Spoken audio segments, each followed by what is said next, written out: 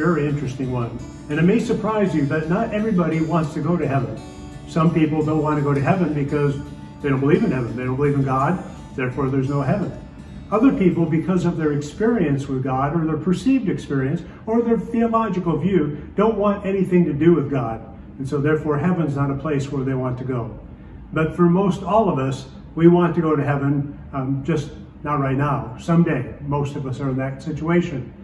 The Greeks had a view of 7 heavens. The 7th heaven is where the immortal spirits live, waiting for a body to be born into. The Jews believed in 3 heavens. There was the heaven where the birds are, the heavens where the sun and the moon and the stars are, and then the heaven where God lives. That is helpful for us in 2 Corinthians 12 when Paul says, I know a man who went to the 3rd heaven. So that's what he's talking about, going to the place where God lives. So some of us look at that and say, well, heaven must be out there somewhere. Other people would say, no, heaven is all around us, that it's another dimension. We just don't understand, we don't see it because it's not a part of our limited experience. And others would say, it's not true yet, other than God is everywhere, but heaven is going to be here on earth. And it's a very interesting concept. Some would object and say, well, no, it says heaven and earth are going to be destroyed.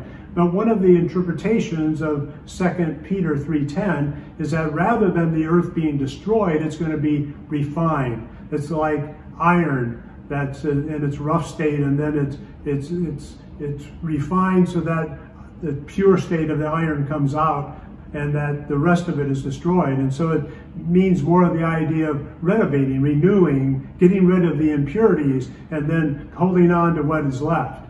Other people would look at it and say, you know, there's an interesting passage in 1 Thessalonians 4:13 through 18, which we commonly call the rapture, where it says that the saints will meet the Lord in the air, and so they'll go and be with the Lord forever.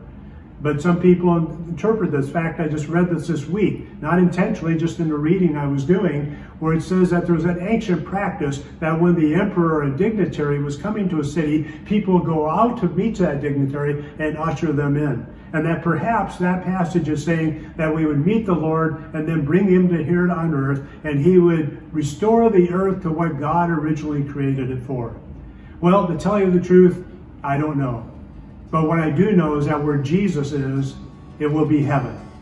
And so I want to state something that I've said before, but I think it's very important, that eternal life is not a place.